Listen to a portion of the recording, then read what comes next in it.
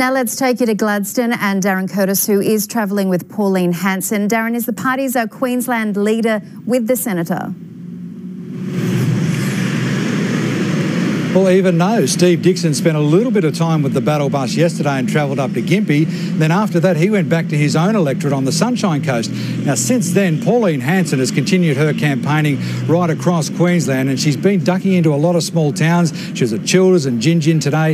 And some people are saying, well, why is she out there talking to people, making promises, sharing time with them, when actually no one actually gets to vote for her in this state election?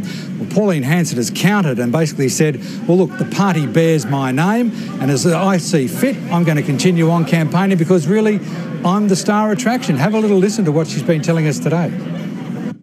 I am the face of the party, and people do recognise me. I'm also a senator, and I think that I'm getting behind my candidates. Of course I should be here supporting them.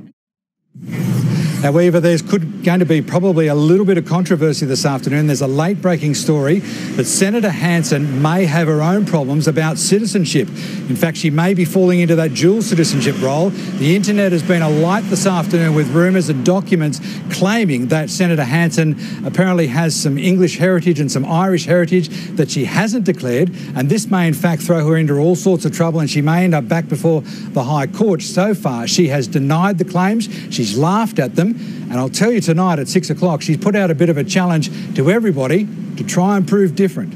Darren Curtis reporting there.